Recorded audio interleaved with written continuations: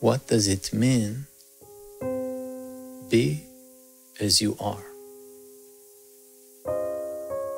Does it imply that there is sort of a real you behind the masks, behind the games, behind all efforts, which you can be? Does it mean that currently you are not as you are? Be as you are.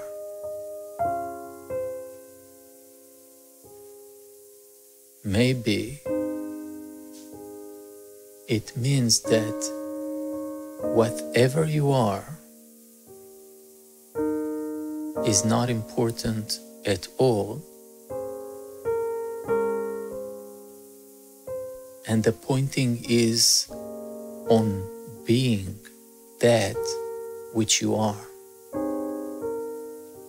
not walking away from it to ideas about how you should be, how you are without knowing, and so on. And what is the being part? Does it have to do with any action, any expression of will, any decision, any effort? If we ask that question, what does it mean, be as you are? If that question and the very questioning of it is not that which we are, then it has no place in our mind, consciousness, heart, or life.